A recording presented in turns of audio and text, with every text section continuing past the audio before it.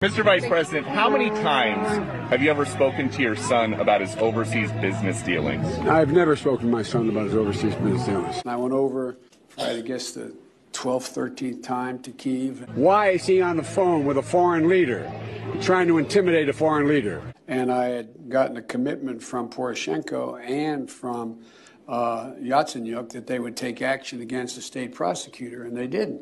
You should be asking him the question. I said, no, I'm not going to, or we're not going to give you the $1 billion. They said, you have no authority. You're not the president. The president said. I said, call him. This appears to be an overwhelming abuse of power.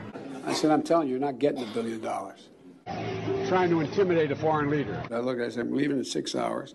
If the prosecutor's not fired, you're not getting the money. Well, son of a bitch. Got fired. And everybody's looked at it and said there's nothing there. Ask the right question.